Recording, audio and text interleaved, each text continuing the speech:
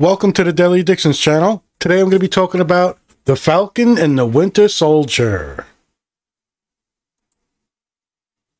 Finally got to finish this series. I enjoyed it, so I'll get that off my chest right off the bat.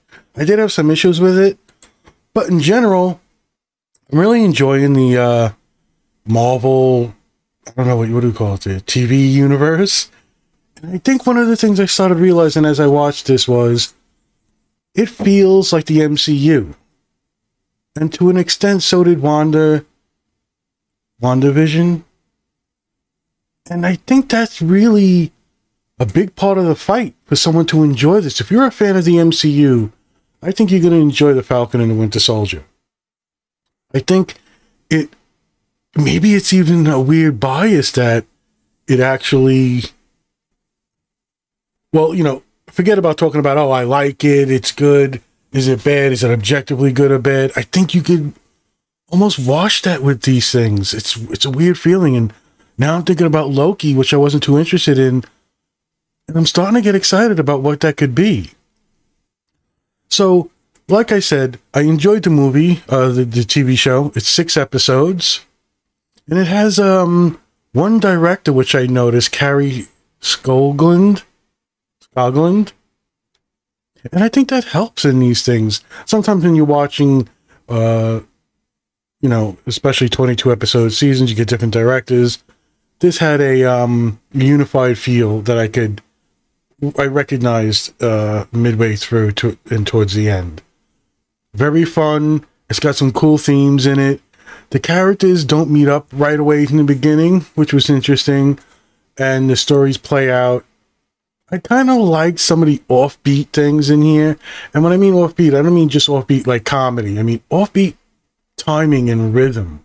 There were parts of the show that I actually got caught in a lull, and in a good way, where I was surprised that something else wasn't happening, like my brain was telling me, but I was enjoying the moment that it was in. And I'm wondering if it's an editing technique, if it's something someone looks at so much footage and says, oh, I'm going to cut it this way, I like these beats, and it kind of works. I was really impressed, you know, looking back at it and thinking about these stupid podcasts I do in my little outlines, that there were parts in here and I'm going, my brain was ready to go, okay, where are we going and whose ass we're gonna kick, and it I guess subverted my expectations. Is that the new thing since The Last Jedi? Anyway, there's a lot to like in the show, and some of my little nitpicks are the villains.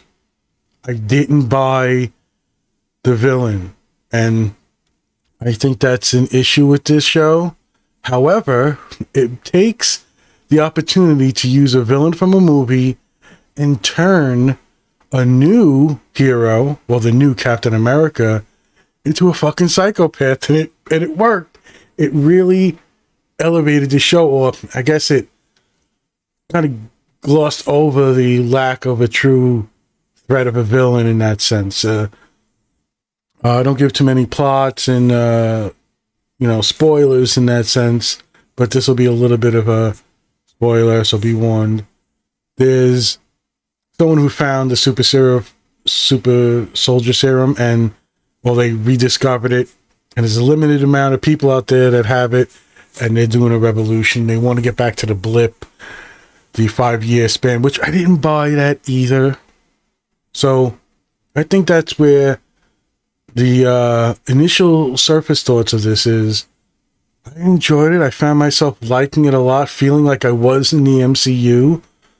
And although the themes and some of the things, something they wouldn't try in the movies like WandaVision, it still is there as the foundation is there, and I think you can get away with making some halfway decent shows that aren't really solid or across the board, and you know, you check every box, and it just doesn't matter so much. It's such a beloved universe. They did enough good stuff that the subpar stuff just, you know, it lingers there, but it doesn't tarnish everything. It doesn't, you know, make you regret things or wish things were done differently, like some other movie franchises that have tried it, which I've done podcasts on.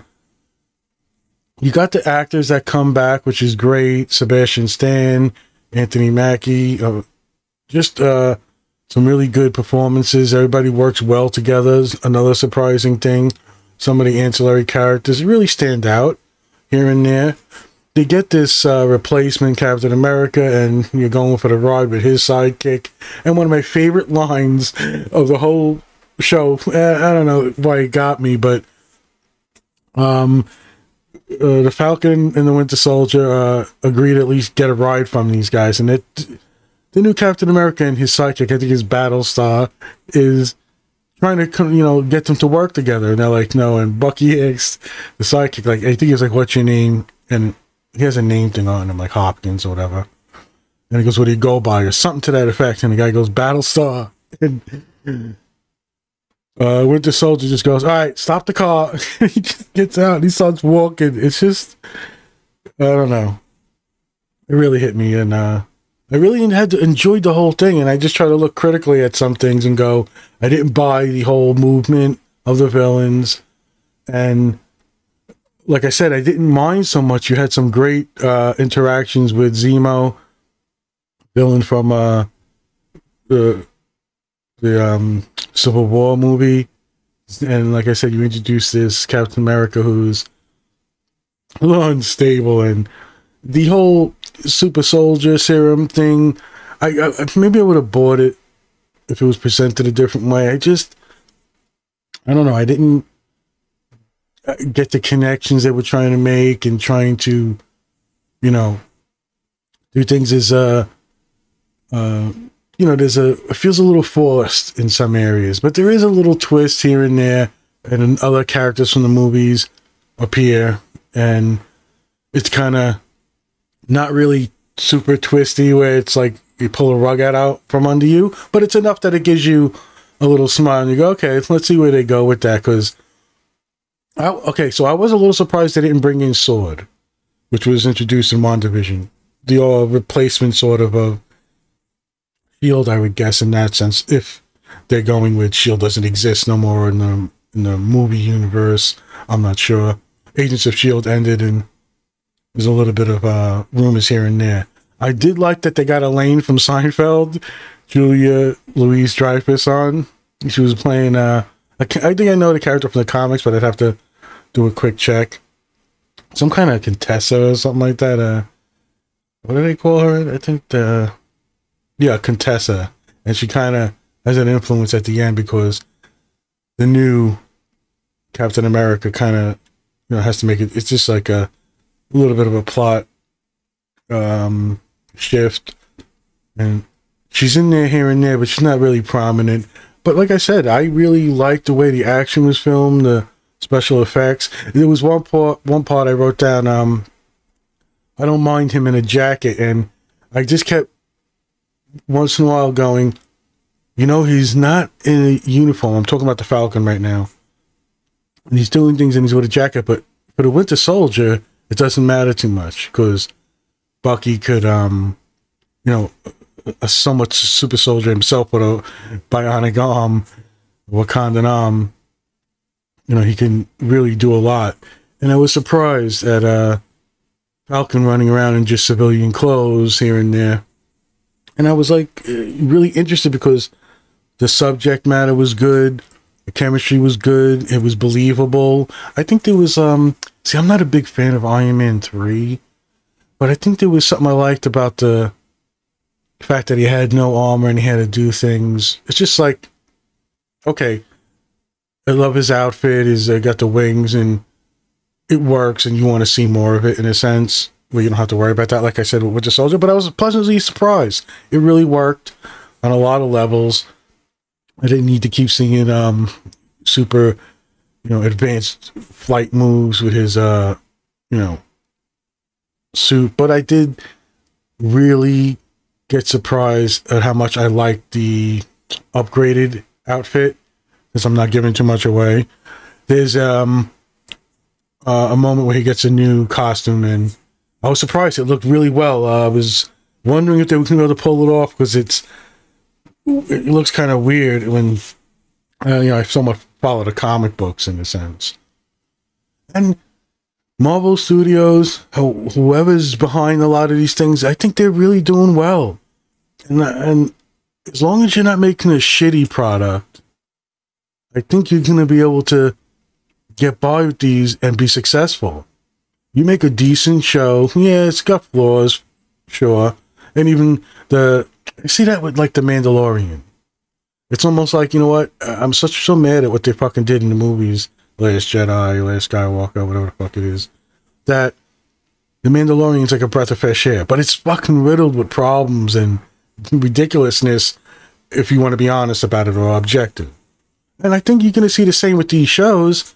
You know, WandaVision's weird, and take a big chance, I think, when you do things like that, and good for them.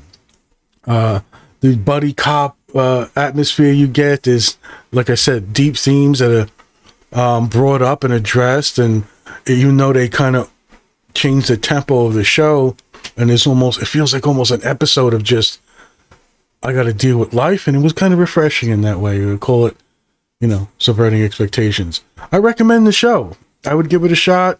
I think it fits in nicely, although I would like a little bit more ties. Like I said, I think if you're not going to keep Shield in there, I'd like to have a presence, even if it was Sword. And I'm not sure if there were things I missed with certain people who had ties to other characters. Like I said, Julia Louis-Dreyfus plays a Contessa.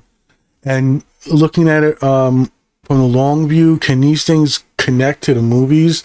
And I think you can. I think, like, I wouldn't be surprised that a Wanda movie is not successful, or a Winter Soldier movie is not successful.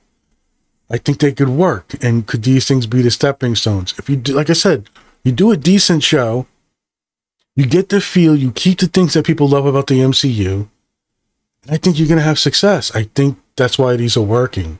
And I don't like to do super comparisons, but I'm so done with the CW type stuff, and I was done with it a long time ago. Everything gets forced to watch, like to catch up on the Flash. Arrow ended. It's just so much in that formula that I don't agree with, and I'm totally understanding of people who love the shows fine, and I just starting with the Netflix Daredevil, Jessica Jones, which are amazing shows, and then the subpar or I enjoyed them, but you can see the flaws in the Iron Fist and Luke Cage, which I really love, by the way, Luke Cage. But then again, I'm somebody who likes Green Lantern, but I know it's a shitty movie. All in all, The Falcon and the Winter Soldier, watch it. 6 episodes, they go by quick, and even those tempos feel earned, they feel natural in the way that it could be, subverting my expectations, but it's done well. You got chemistry, good photography, cinematography. I'm really impressed with what they do when they do it. For the most part, nothing really stands out. And like I said, you got the main characters you love to interact. And then when you got a good cast of characters that fill in, and they're pretty decent, although, like I said, Elaine plays a little bit of overboard on some of the things she does. But I love the show. I think it's going to be something I look back on and would watch again. My nitpicks are the villains, but it's a kind of okay in a sense for me, and you know what, that's hypocritical, fine. But the role of Nemo and the new Captain America's arc kind of makes up for it, and it kind of fills that, the negative of that part of this. So give it a shot. I think you enjoy it for the most part, and that's my recommendation. I hope everybody's doing well. There's things changing here in New York, hopefully. I think the governor said we're going to go up to full capacity in July, by July 1st, so we'll see how that goes. So if everybody's doing healthy, vaccines are coming more numerous. I would recommend young or old to get it. I mean, the data shows that it's going to be somewhat successful to at least stem things, and there are pretty good reasons why you should, for the most part. Though I think this gives me more excitement, and I do, about Loki, because I think that's coming next. And I wasn't even sure about this, to be honest. I don't know if I'm being pessimistic about it, but I was pleasantly surprised with WandaVision. Was a little caught off guard by the first 3 episodes. And looking at this, I really enjoyed it from the beginning. Like I said, some of the tempo is off here and there, but I think it's done well, and maybe you can call it artistic. You know, just you did the right moves and you just didn't overdo it too much. So I look forward to Loki. I don't know what's next in this universe, but I think in somewhat of a, you know, things that are going on, I think there's a Shang-Chi is being pushed, like maybe a teaser came out, and I'm wondering about that too. Is it going to be a TV? Because now we have to wonder what's going to be made for movies is also just being made for TV or streaming.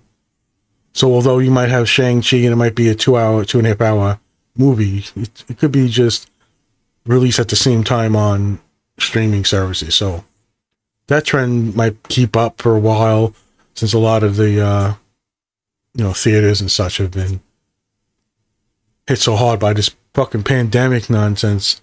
And I was wrapping this up, but hope everybody's healthy. Be safe out there. I'll talk to you all next time. Bye-bye.